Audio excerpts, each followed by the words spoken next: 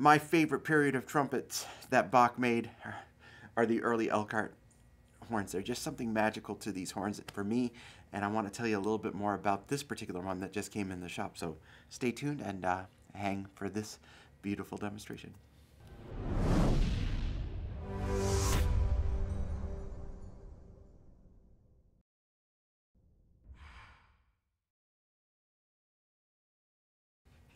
Everybody, it's Trent Austin from Austin Custom Brass. I hope you're having a fantastic day out there today. Please make sure to hit the subscribe button, stay up to date with us. We have so many cool horns coming in. In fact, later today, I hope, fingers crossed, we will have, hundreds of doublers arriving finally. So if you've been waiting on a doubler, it's really close, and if you've been wanting to order a doubler, now's your time to get in line because we'll have plenty of stock.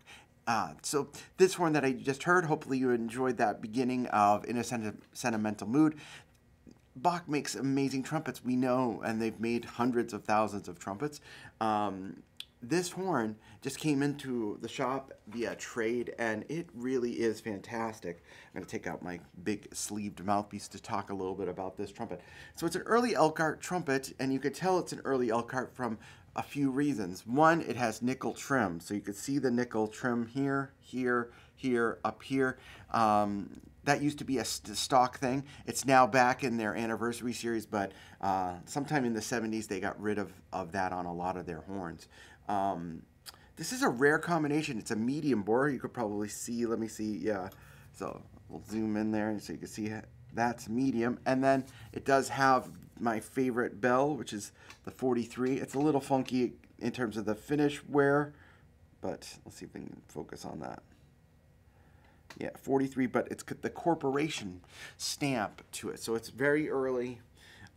This horn is a great player, has great compression. It doesn't look the best. Obviously, you could see the horn. It's got some wear. I think if you strip this, it would be awesome.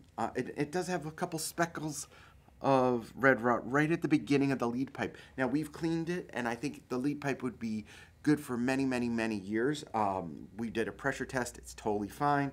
But Kyle went through the horn, and I mean, literally great compression. The valves look awesome. There's a lot of pictures on the link, and the links are always in the description, so be sure to click it and check it out. And what can I say? Medium bores, they get the bad rap sometimes because people think they don't have big sound shapes, and I think they actually do.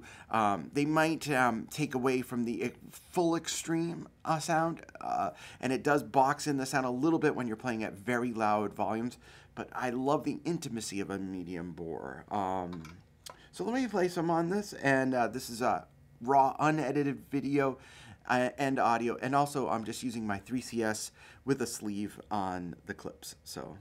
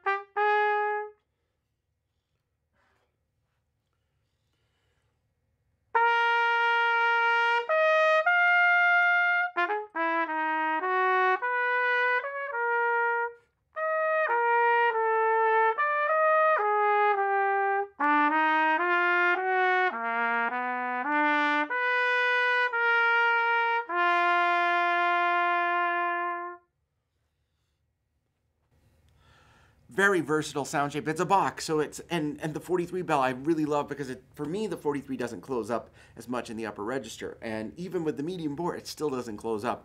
You heard at the very beginning of the clip that A was very easy to play, but this has great diversity in the sound. I think people get scared at the medium bore. I know that a lot of players used medium bores. It was the standard bore back in the day, especially in the New York period of Bach's manufacturer. So really versatile. Let me play an excerpt on it.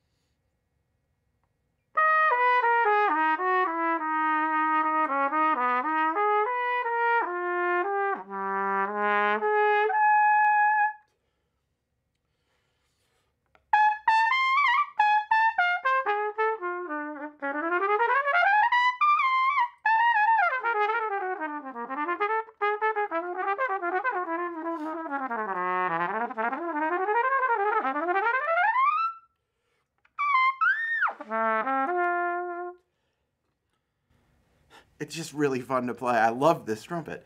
Not much more to be said about it. Check out the pictures in the link. Remember, the links are always in the descriptions.